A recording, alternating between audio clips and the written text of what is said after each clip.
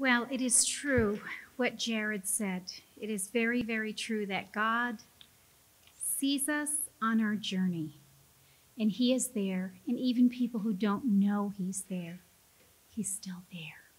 And so that is a wonderful thing. Would you like me to move this down? Does that work? You okay? All right. Very interesting how Cardin has a part in all of this with me too. When I joined Memoria Press 2 years ago, I was contacting schools in Utah, and Cardin was the first school that I visited. And they've picked up some of our curriculum, and they are such a beautiful school. So that's been a delight. And then the connection.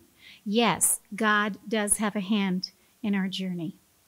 And why are we surprised about that? It's just as it should be. Now, Sailor, that was beautiful.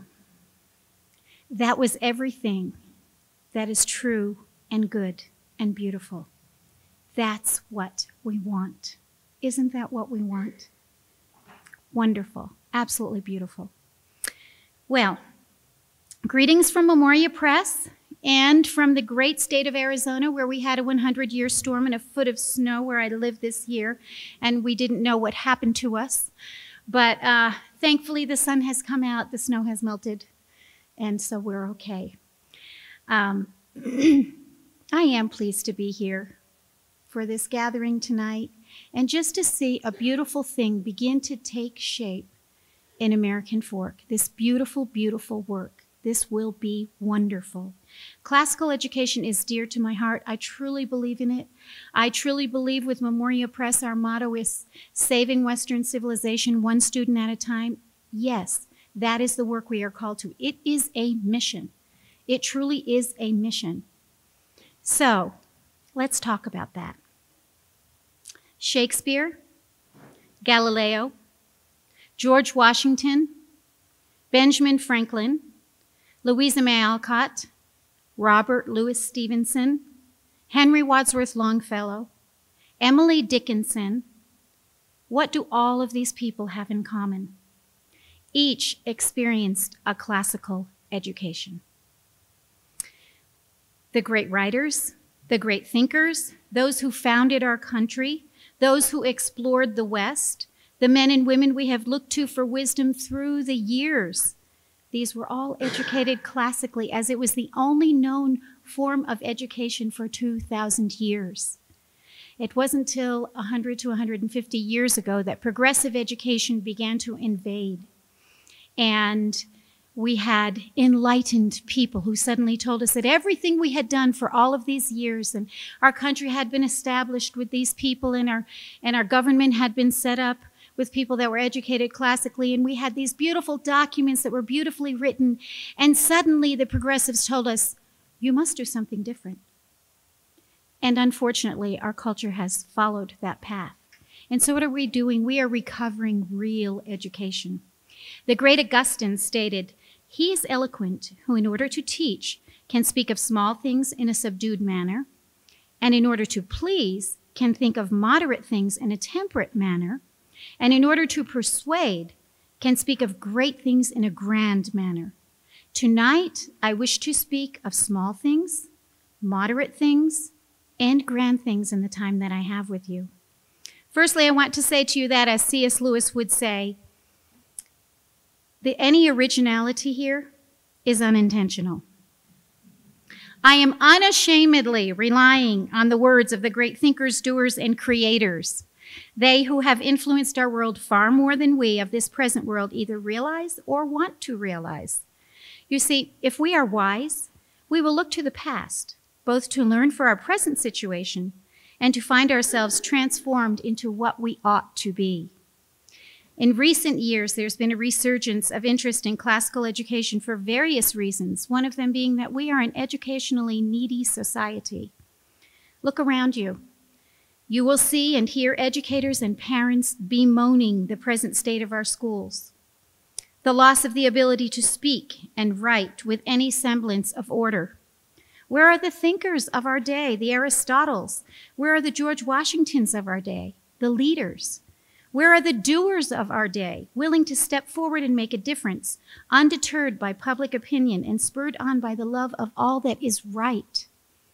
Some, when hearing the word classical, picture a more traditional education than the present-day progressive bent, and that is true, but there is far more to classical education than a simple return to the traditional style classroom. Still others, upon hearing of classical education, picture it as an elitist endeavor, designed only for those who are more intelligent or of the upper echelon of society. Let us be done with that interpretation right now. This beautiful education, the only known form of education for 2,000 years, is for all. For in classical education, we are pointed to all that is true and good and beautiful, and that is a worthy endeavor for all of humanity. So what is classical education, and why must we return to it? If we were to contrast classical education with progressive education, we could explain them both with two simple statements. Classical education teaches the student how to think and consequently what to do. Progressive education teaches the student what to think and how to do. Very utilitarian in its endeavors. These are two very different paths. We seek to produce students who show that, as Cicero states, eloquence has its fountainhead in the most secret things of wisdom.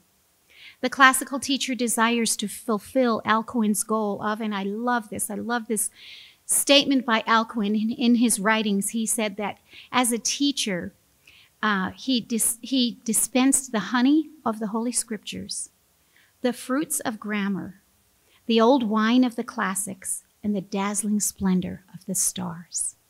That is a beautiful education. We seek to focus on all that is true and good and beautiful from God's perspective, and thereby produce students who are unfit for the modern world. By doing this, we are focusing on what we become rather than simply laying out a plan of production. We are embracing a life purpose rather than simply applying for a job. In dumbing us down, the hidden curriculum of compulsory education, John Gatto, who taught in public schools for 30 years and has written several books about it, he writes concerning his observance of the modern curriculum track and the directions given to teachers in the public schools, and he says, all of the lessons are prime training for permanent underclasses, people deprived forever of finding the center of their own special genius, with the understanding that school is a 12-year jail sentence where bad habits are the only curriculum truly learned. We do not want our schools to be a jail sentence. We do not want to teach our students what to think and indoctrinate them. We wish to teach them how to think, inculcating wisdom so that they will then know what to do, exhibit virtue. We wish to see the fruits of their education resulting in a moral value system that produces kind and good behaviors and strong and virtuous character.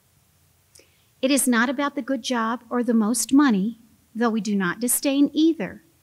But let it be the hidden heart of the man or woman, boy or girl, that is pure and lovely and results in good habits that flow from good hearts. If you wish to partake in an education that is rooted in technology and guided by embracing the latest gadget, you will not find it here. If you wish an education that is centered on producing the next millionaire, you will not find it here. But if you long for an education that is grounded in the wisdom of the ages, one that is full and deep and produces thinking individuals able to make a difference, to think creatively and wholly, then this is the education for you. As a lover of words, I often look at the present state of our emoji-driven world, and I struggle with it. And sometimes my sister sends me texts that are all emojis just because she wants to. I never use them. Ever, anywhere. And I even use punctuation in texts because it's important. Our beautiful English language has been reduced to the equivalent of cave drawings. Petroglyphs, you might say. And when someone sends me one, I remind them of that. I prefer to use words. Language is a wonderful thing, and we must guard against cutting out whole parts of it, as we have seen in the world of adjectives where the word awesome has replaced all others. The next time you begin to describe something, search your mind for another word. Splendid, a favorite of my father's. Magnificent, glorious. Banish awesome from your vocabulary, and you will be amazed at how the world will open to you. You will notice how people perk up, as if awakened from a deep sleep upon hearing long-forgotten adjectives. You will learn words when you work with classical education, and you will love words, because what have we been given to communicate with? Words. How did God create the world? He spoke it into existence. Words are very, very important. Neil Postman wrote in 1990, clearly looking ahead, a truth that stands today when he said, the computer cannot provide an organizing moral framework. It cannot tell us what questions we should be asking. Young people, think of this. It cannot provide a means of understanding why we are here, or why we fight each other, or why decency eludes us so often, especially when we need it the most. The computer is, in a sense, a magnificent toy that distracts us from facing what we most needed to confront: spiritual emptiness, knowledge of ourselves, usable conceptions of the past and future. Does one blame the computer for this? Of course not. It is, after all, only a machine. But it is presented to us with trumpet blaring as a technological messiah. And so all the brilliant young men and women create ingenious things for the computer to do, hoping that in this way we will become wiser and more decent and more noble. But I maintain that all of this is a monumental and dangerous waste of human talent and energy. Imagine what might be accomplished if this talent and energy were turned to philosophy, to theology, to the arts, to literature, or to education. One thing to note, and this is from me, not from Neil Postman. Now that you have had this point made to you, you are responsible for this knowledge, and you will not forget it. When once our eyes have been opened to truth, the only way to turn from it will be by willful ignorance. Socrates told us the unexamined life is not worth living. Micah the prophet told us, what does the Lord require of thee but to do justly, and to love mercy, and to walk humbly with thy God? A classical education involves the study of the great books, those books that have been revered through the ages, that have stood the test of time, that have trained the minds that established our culture, rooted in Western civilization and the espousing of all that is truly lovely. We do not participate in what C.S. Lewis called chronological snobbery, the view that we are now enlightened and so all that is in the past is foolish and provincial. No, we embrace the past, we learn from it, and we let it guide us. And how do we do this? What are the differences seen in a classical education that result in deeply educated thinkers and doers who can write and speak and are not afraid to stand out and make a difference? Well, we study the history of Western civilization, which encompasses three cultures: Athens, Rome, and Jerusalem. We study the Greeks because they were the original philosophers and poets, the thinkers. We study the Romans because they were the originators of great government, our own government being based on the Roman culture that was set before us. They are practical and political. They are the doers. They were the doers. So we had the thinkers and we had the doers. And we study the Hebrews because from them we learn how God, our Creator, deals spiritually with nations and individuals. We do not ignore American history by studying the history of the ancients. Indeed, by studying the history of Western civilization, we understand our own history more deeply. Classical schools often adopt a pedagogy of teaching which involves something we call the trivium. Does anyone here know much about the trivium? Somewhat. Well, it was first made popular in 1947 when Dorothy Sayers, a British author, gave a speech in Oxford where she talked about the trivium. The name of the speech, and you can find it online, it was a talk called The Lost Tools of Learning, and she was decrying the state of education even in the mid-40s. John Dewey comes in the 20s with his progressive education. Even in the late 1800s, there's this sort of enlightenment that wasn't really enlightening. It was sort of a thought of do whatever, every man do what's right in his own eyes and we'll all be very happy and enlightened. And we know that's not true. So John Dewey came in the 20s with his progressive education. And by the middle of the 40s, people were realizing something is going in a very bad way here. And then, of course, we know in the 60s, everything really did go in a bad way. And from there on, we've all been in a bad way. So Dorothy Sayers gave this talk at Oxford, and it's entitled The Lost Tools of Learning. And in this talk, she introduced the understanding of the trivium, which really throughout history has been introduced, but she was the one who really put it into words. And so within classical education, in our classical schools, we often talk about the trivium, and those are the 3 stages of learning. So the first stage is the grammar stage, and we say that is about grades K through 5. This is when children are young and they recite very easily. They can memorize everything, great swaths of scripture, poems. In our curriculum, they will recite every day. They will have a recitation time, memorizing things about our country. You learn your multiplication tables in K through 5. You just memorize. You are a concrete learner. That is how God has made us. We learn concrete things. But about in grades 6, 7, and 8, 10, 11, 12, suddenly our children begin to ask questions. And it's okay. They're supposed to. Because they are entering the stage of logic. And this is when they begin to think analytically. Well, if this, then that, and why? And so we use that questioning to teach them. Now, Belmont Academy is a 6 through 12, so they are dealing with that logic stage and then with the rhetoric stage, which I will explain to you. So classical education actually does something in that logic stage where we teach the subject of logic. They are getting logic in math and science because math and science involve reasoning. But we actually have the subject, logic, and we teach it, traditional logic 1 and 2, and then we go on into material logic, and then in high school into Aristotle's rhetoric. And so that is something that you will see in classical education, actual classes in logic. And then we get into the stage of rhetoric. So we've had our concrete learner who has memorized all of this information.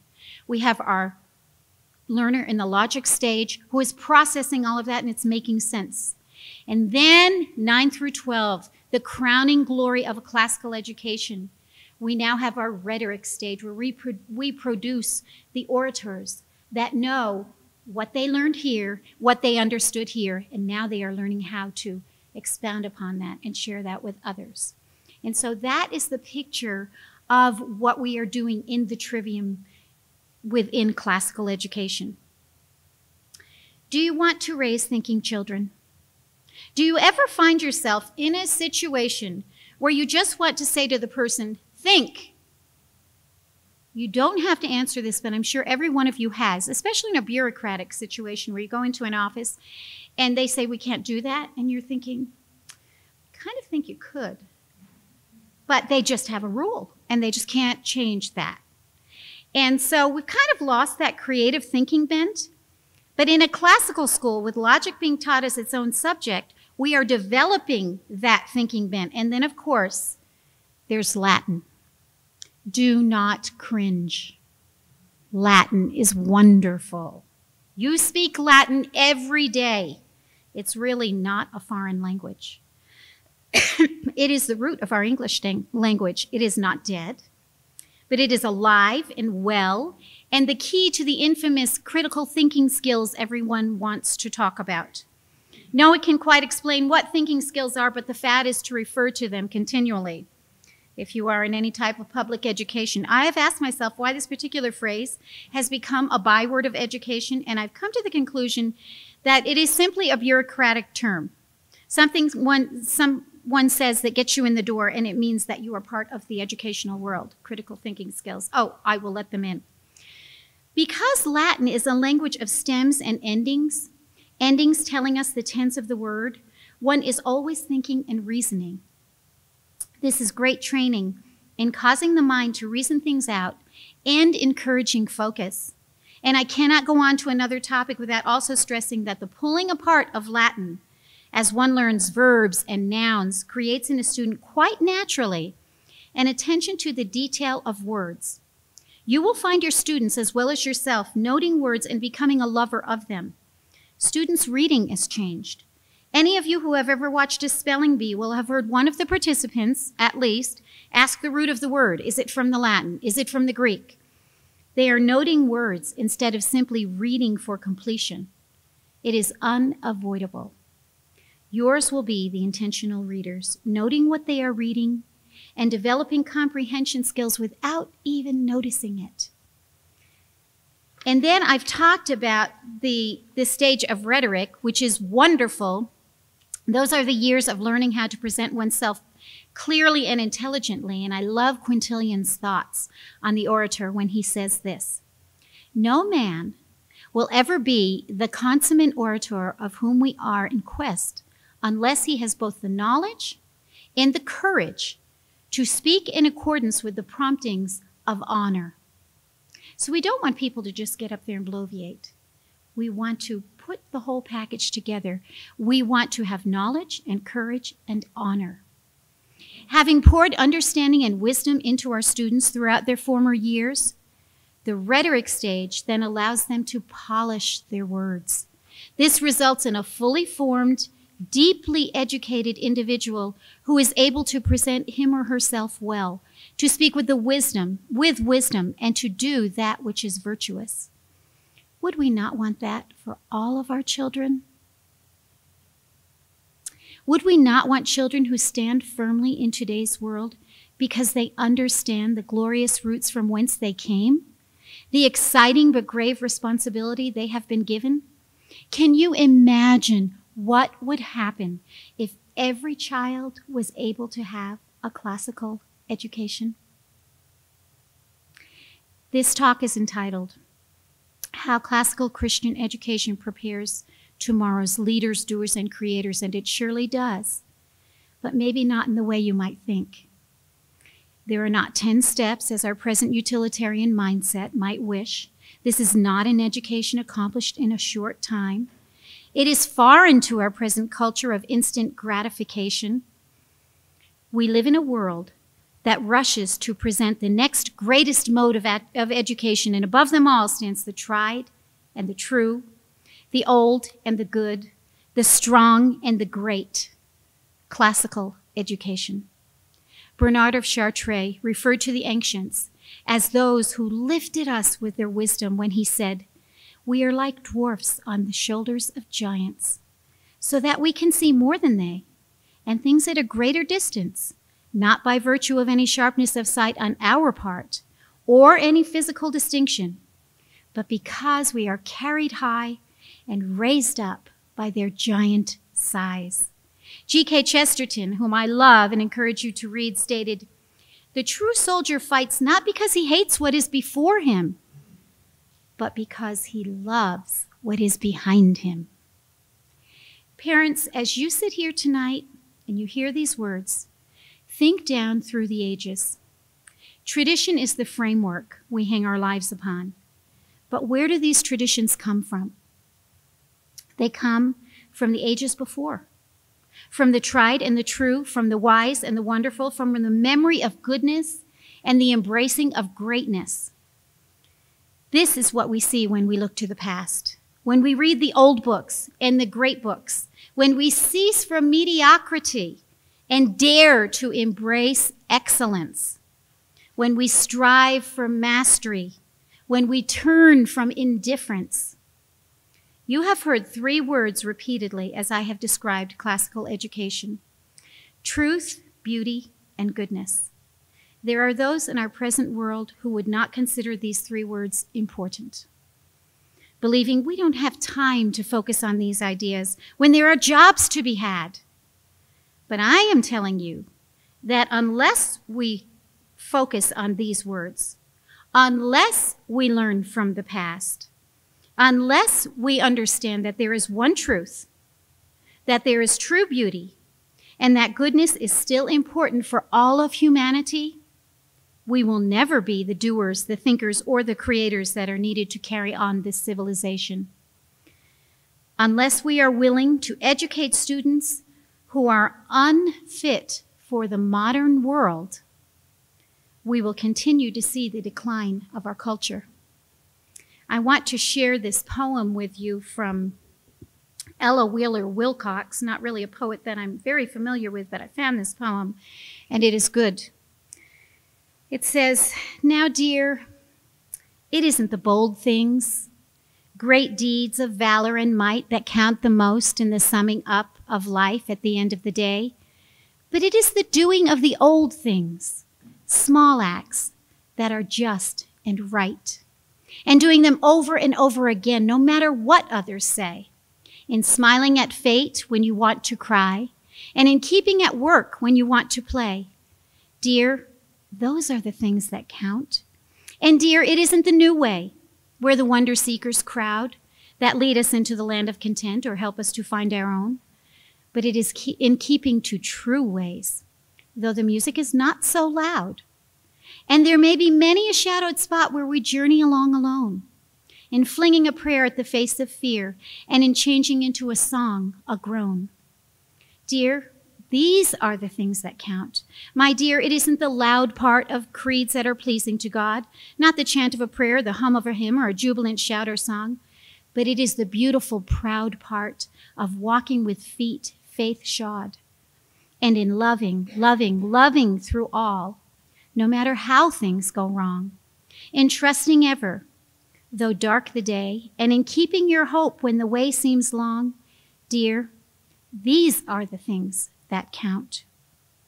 It is time to raise our sights, to embrace hard work and excellence, to look to a higher calling, to cease from complacency and cynicism, to embrace a form of education that changes the inner man and whose effect is seen in the outer man, that produces the thinkers needed and equips them to be the doers and the creators we so desperately lack.